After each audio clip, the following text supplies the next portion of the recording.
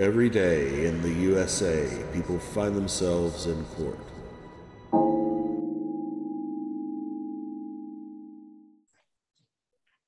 All right. Mr. and Mrs. Jackson, will you come up and have a seat?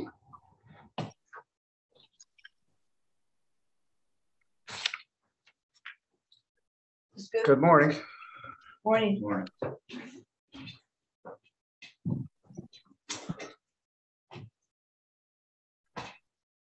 Ms. Schemenauer, can you hear me? Yes, sir. Timothy and Sally Jackson are here. Mr. Jackson, I don't know if you remember me. When you were a kid, didn't you live on 4th Avenue in Three Rivers? I think at one time we did live on 4th Avenue, and then for the rest of the time growing up, it was on West Street. Yes. That was a long time ago, about Ago. 60 years ago, but I remember when you were a kid and I was a kid. Ms. Schemenauer, can you hear me? Yes, Judge. All right. We were here last week and they want you to get you and your camper out of their property. Have you made any progress?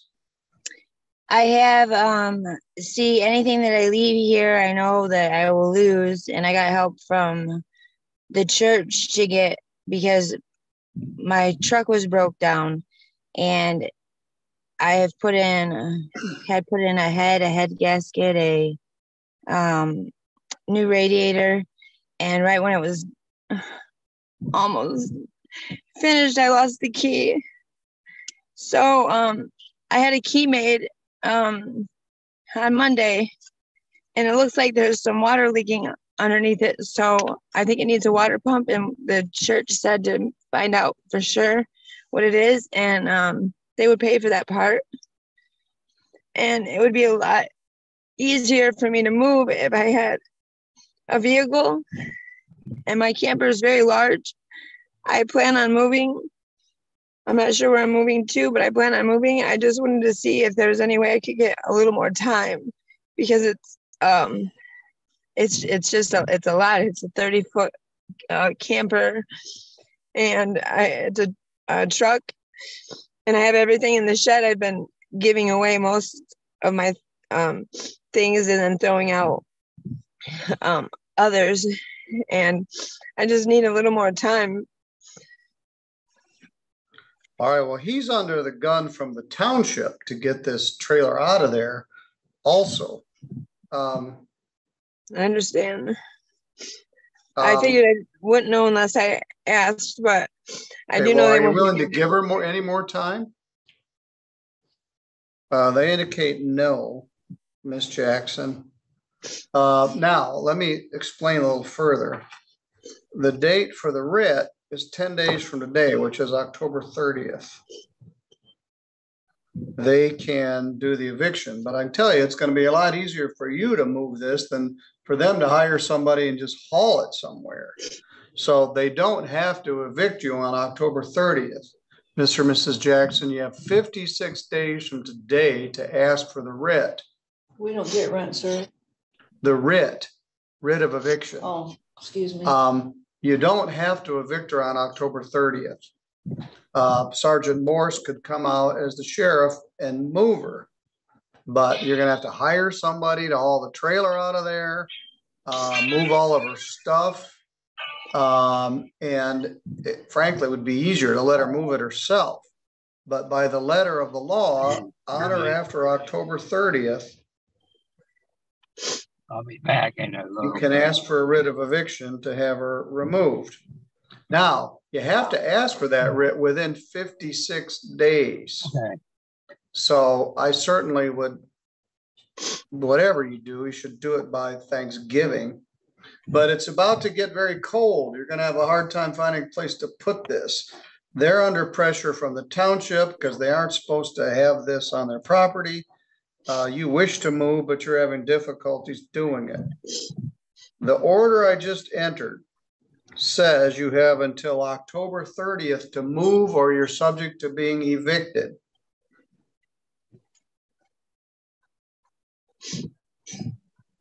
So what does that mean? It means if you don't move by October 30th, they can call the sheriff and have him come put your stuff out. But they have to pay for that. So they would have to pay someone to come haul your trailer out of there and then give you the bill, which will be very difficult to collect on. So they have some discretion in the matter, but at some point their patience is wearing out. And as I mentioned, they're under the threat from the township. So my point is you should make every effort to get that out of there and get your possessions out of there within the next 10 days.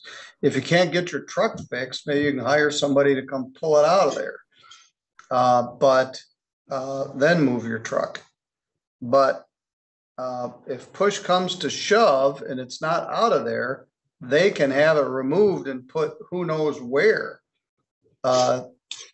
So my advice is the same. Make every effort to get it out of there.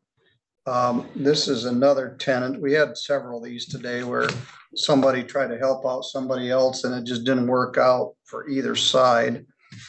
All right, Mr. and Mrs. Jackson, if you go out to the counter, we'll give you a copy of the order. All right, let me repeat this. You have until the 30th of October to move or you're subject to being evicted. You don't have to evict her on October 30th. You have 56 days from today to ask for the writ of eviction, which would be sometime in early December. And if you do it, it's going to cost you to get her property out of there. The sheriff doesn't pay it. Then you can sue her for the money, but you're going to have difficulty collecting any money from her. So as a practical matter, it's probably easier to wait for her to get it out of there. But those are your options.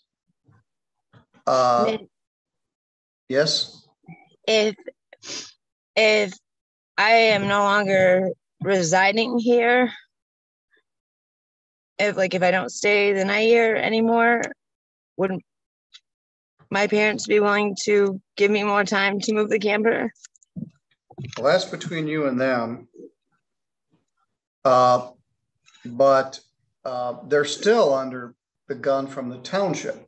If no one's living in there and it's properly licensed, I believe you can store it, but I'm not sure what this property looks like.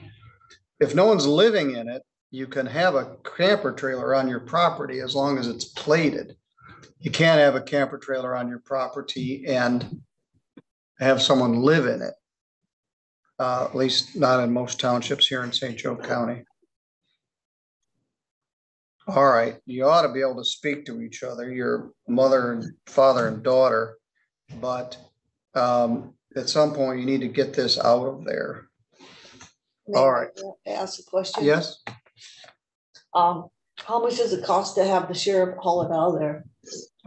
Hundreds of dollars. The sheriff doesn't do it. They would get a contractor and they'd come do it and they'd have to hire somebody to do it. I